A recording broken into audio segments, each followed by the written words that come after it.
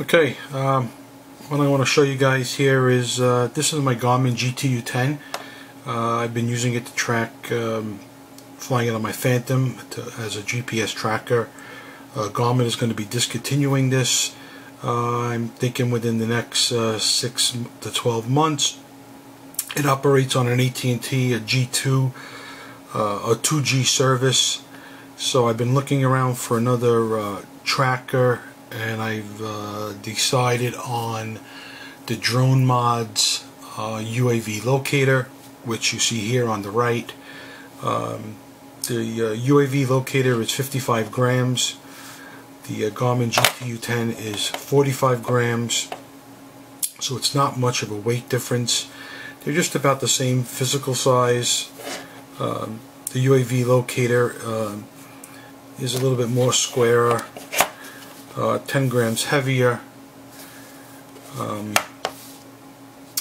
The website for the UAV Locator, and I'll put the link in the description. It says the Drone Mods UAV Locator is a small, lightweight, self-powered standalone device that attaches to a UAV.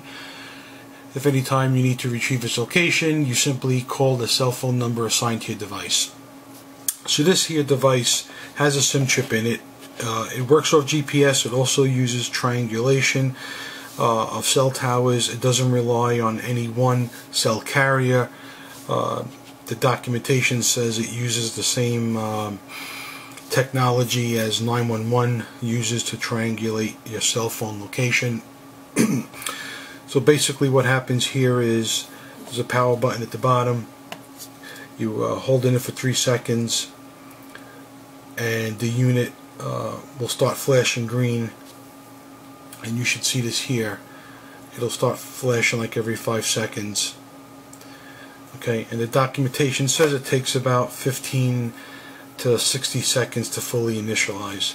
What's going to happen is once it does fully initialize, it will send you an email and tell you that the unit has been initialized.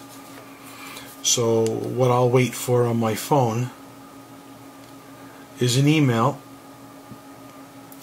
What we'll wait for is an email on my phone that says the unit was initialized.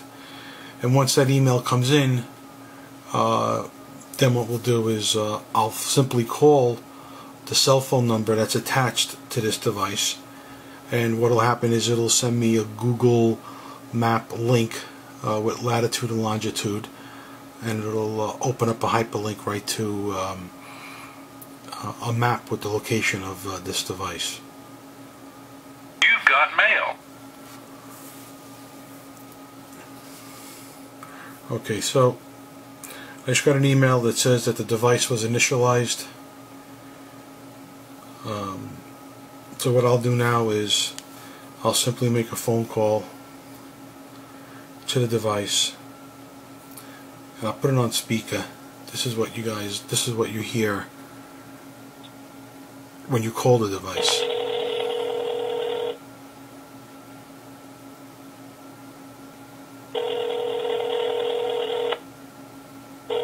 The subscriber you have dialed is not available or has traveled outside the coverage area. Please try your call again later. Message OH16252. Okay, now that's the message that the manufacturer says you're supposed to get. And what will happen is I'll get an email and a text message with the location. And again, it says it takes about 15 to 60 seconds to get that location. Oh. Alright, so here's my message. It says UAV Locator.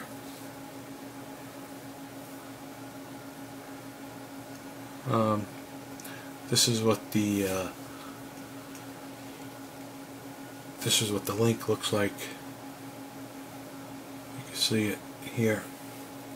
I'll click the link to open it up on the phone. Open the app, I guess, the Google Maps app.